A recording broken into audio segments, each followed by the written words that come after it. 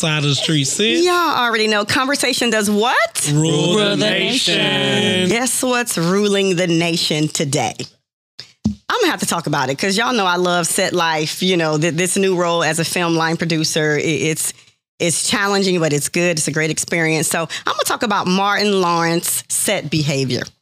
So, of course, well-known actor, comedian Chris Williams, who is the brother of Vanessa Williams, took to Instagram to recap his horrible set experience while working with Martin Lawrence on the show Martin back in the 90s. I'm not sure why he waited to now. Yeah. But anyway, Chris Williams claims that Martin yelled at a person bringing him water because he needed a new glass of water, okay, since he had already been drinking from his old cup of water.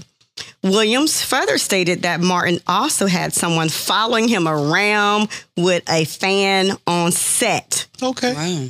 Williams closed his post out by saying, "I had never been seen a star treated people so rudely." So the question on the table is, do you believe that Martin did this? I mean, we all know if Martin. He did, do you believe that he would even treat somebody like that? I mean, he's Martin Lawrence. I believe when they get to a certain stature. I mean, like, they probably don't really. I feel like, why is what's his name? Chris Williams saying this now? Yeah. Clout. That's a good question. He's trying to, get exposure. Yeah, this is from the 90s. I'm going to say this. Not saying that your story is not true. I would never want to say nobody's story is not true. But who cares? But this was back in the 90s. The 90s. It is 2021 where black folks getting shot in the street by cops. Got so much going on. Why didn't he say we are in a pandemic and you took the time to make a post about Martin Lawrence from on set from child by. Did somebody ask him that in the interview or something? The question is relevant. I mean, this is a relevant question. They said Ellen even is horrible behind set on her people. Heard that. But it's relevant. And I love her. But it's relevant now. Like, relevant. This is from the 90s. You say we see Ellen now. That's a good point. You know, I was terrible back in the 90s. I'm just telling myself now. No way. So you was rude? Yeah, I was terrible. Well, get your ass out. They had white people bringing me coffee. I was like, faster, quicker, thank you. Thank you. He like this. I played on the wood. Who are you? Right. Okay. More coffee, please. With the good curly hair. So that happens. I mean, I've seen some stuff like this before on set, but why? I mean, why do we treat people like that? You know, because it's a status now. We're at a different status now. And we feel like I don't know what qualifies you as a celebrity these days. I mean, there's Martin had a when huge you show. need security. Like I need security.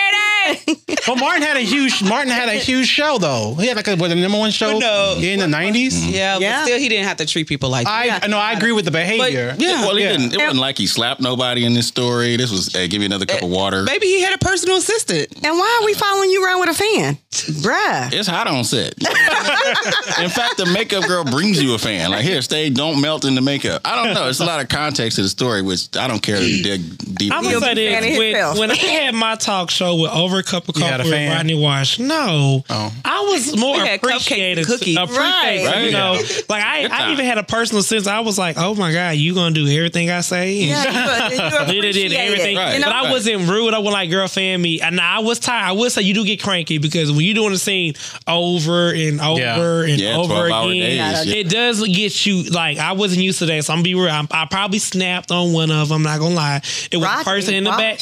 It was a person in the background, and they said, "Be quiet" 15 times. And I said, "We on set. We're on set. Oh, set it up." Was that me? It wasn't you. It wasn't you. You see, I look right at you. You look right at Nasha like. I mean, you literally start at 6 a.m. and you be in like at 9 p.m., 10 p.m. that night. You don't have time for people who know what the hell they doing. That is true. I mean, but that don't make an excuse for you to be rude. Yeah. So and they're just celebrities, so they have the right to be human and to be having a bad day, but still have to come to work. So you might not catch me always on my A game. You might not catch me in my sweet mode. I'm trying to be respectful. My thing is, I really do. My thing is, it's back in the 90s. That's me too. I'm sorry. I just can't get past that part. I'm He's sorry. trying to be relevant. Decades. And Martin is relevant right now. So I feel like you're Vanessa Williams' little brother. You should be riding off of Sister brother. You should do little brother. I mean, yeah. You know what I'm talking about. And you need to do that what the Braxton did. They wrote a coattail off of goddamn Tony Braxton. They said, my sister Tony, bitch. Right. What episode did he play in? Like, I don't remember him. I don't either. I didn't even know she had a little brother. Me either. That just goes to say that. Y'all stop clowning Chris. Okay, that's his opinion, right? Look, is he cute and single like his sister?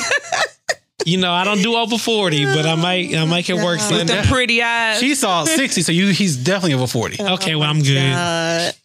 That's what's ruling the nation. Y'all are crazy. Thank you so much, Sister Lakiba. That's actually a good for the conversation that rules the nation.